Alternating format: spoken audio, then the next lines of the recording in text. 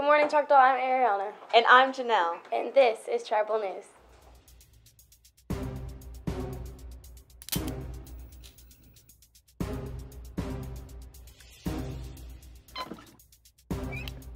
Quiet on set. Recording. In 3, 2.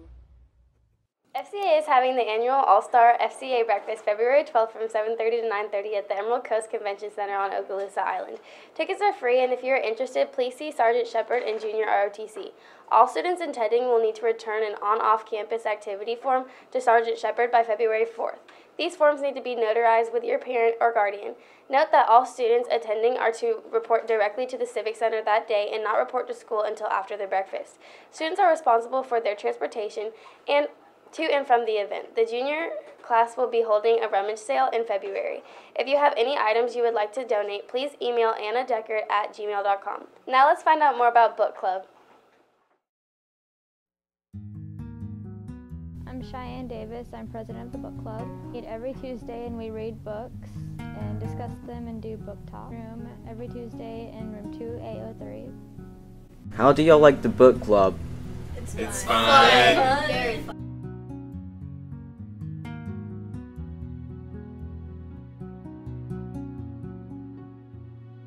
Hi, my name is Ms. Claiborne, and I'm the sponsor for the Choctaw Book Club. We created the Choctawhatchee Book Club many years ago because we wanted a place where students could read what they wanted to read and have a good time at it, and eat food too. Our book club meets in my room 2A03 every Tuesday at 2 o'clock. Come join us. Choctaw's Fellowship of Christian Athletes has a meeting every second and fourth Friday of the month in the Media Center after school. The JFG students are selling Valentine messages for $1.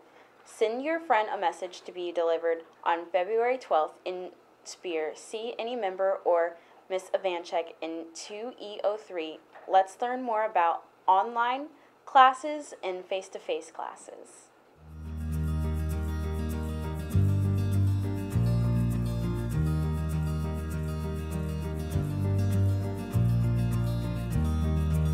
Some pros to face-to-face teaching is that if you're a physical or hands-on learner, you get to learn hands-on, unlike on the computer. And another pros for that is that you can get questions specific to your situation from the teachers that can explain to you and help you. Some cons of in-school teaching are teachers' pace may be slow and there's problems with the students and teachers.